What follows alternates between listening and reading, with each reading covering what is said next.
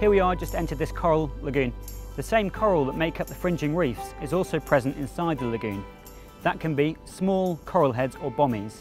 Some of these can come close to the surface, but many lie just on the seabed and can be a little trap for our anchor chain.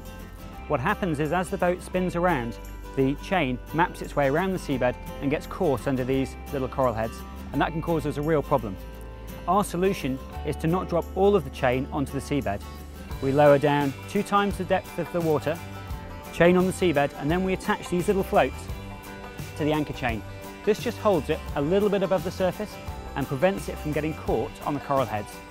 You've still got the right amount of chain out. If you get a sudden gust, the boat will still pull back and tighten up on the chain, so you still have the weight and the catenary effect. We've found this works very well. Okay, I'm happy here. We're currently in 10 metres of water, so we're going to drop 20 metres straight off, hopefully in a nice sandy patch, and it's looking pretty good.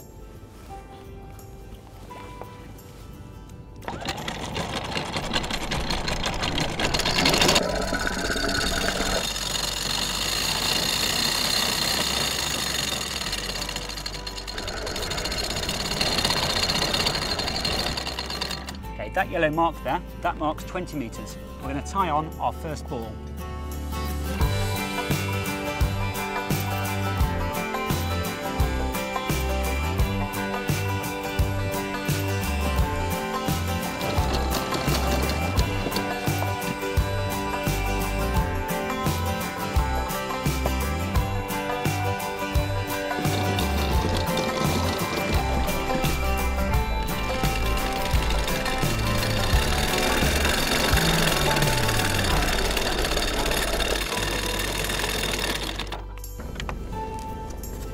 Okay, that's 40 metres.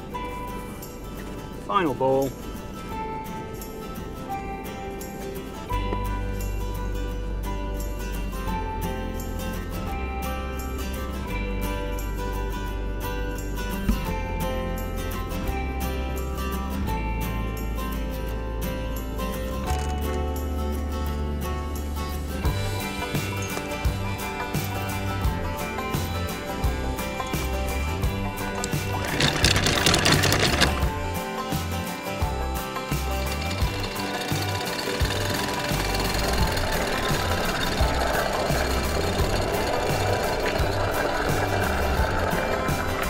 That's 50 metres.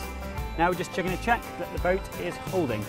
So we're going to slowly motor back until it comes tight. With your foot on the chain, you can feel if there's any vibration, if it's dragging the anchor at all.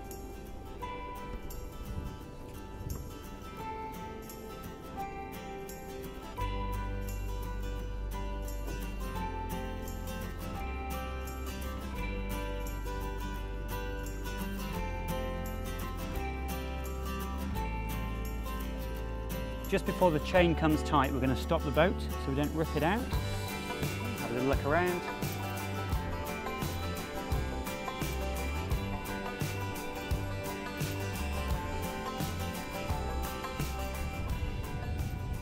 Okay, that feels good.